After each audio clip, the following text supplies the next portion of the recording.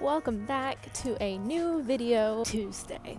Yaya Chow here, and today we're gonna get some scenery during this video because how can you not show off a beautiful snowy afternoon in Finland? Today I want to talk about 5 British English words I learned from Finns in Finland. I learned new English words.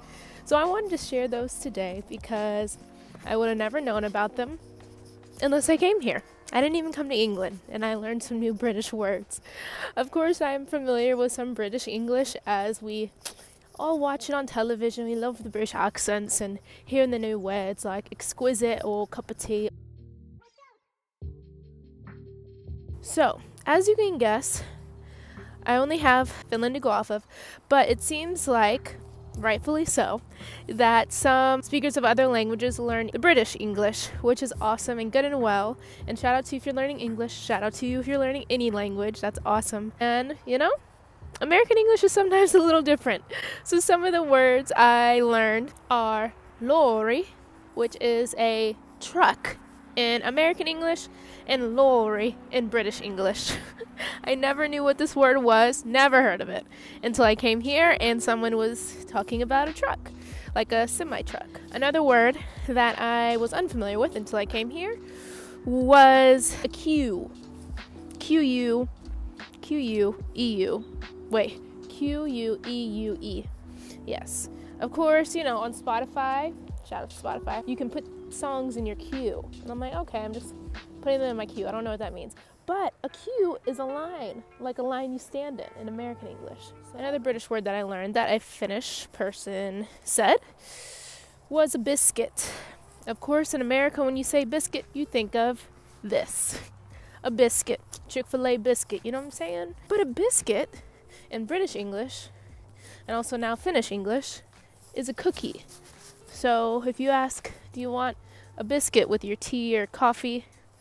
Expect a cookie and not an actual biscuit. I'm not sure if this is specifically British, but it's a little different than, you know, it's a little different than in America. So I don't know if it's British English or just, you know, English as a second language English. But I noticed that when you ask someone, how are they might say, I'm fine or I'm okay. Instead of like, I'm well, I'm good, you know? And usually I'm fine or I'm okay kind of means like I'm not doing that well to Americans. So someone might say, okay, why are you just fine? Why are you just okay? And then another variation of English and British English that Finnish speakers use and probably other speakers of other languages use when they're speaking English, anyways, that was long, is holiday. When I say holiday as an American, I think of Christmas, New Year's, Easter. Those are holidays, the day you celebrate a holiday, a recognized national holiday. But in British English, holiday means a vacation.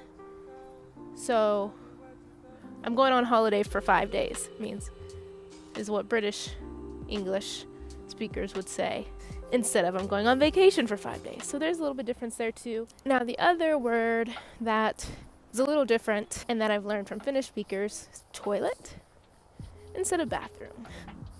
One day I was in a Finnish school and I was asking where the bathroom was, and she was really confused. She was saying, where's the bathroom? And she was like, bathroom? What do you mean bathroom? I'm like restroom? And then I was like, never mind, I think it's down here. She's like, oh, toilet. I'm like, yes, exactly, toilet. I know what a toilet is, but I wouldn't necessarily say I have to go to the toilet, or where's the toilet, you know? But anyways, any way that you've learned English is awesome.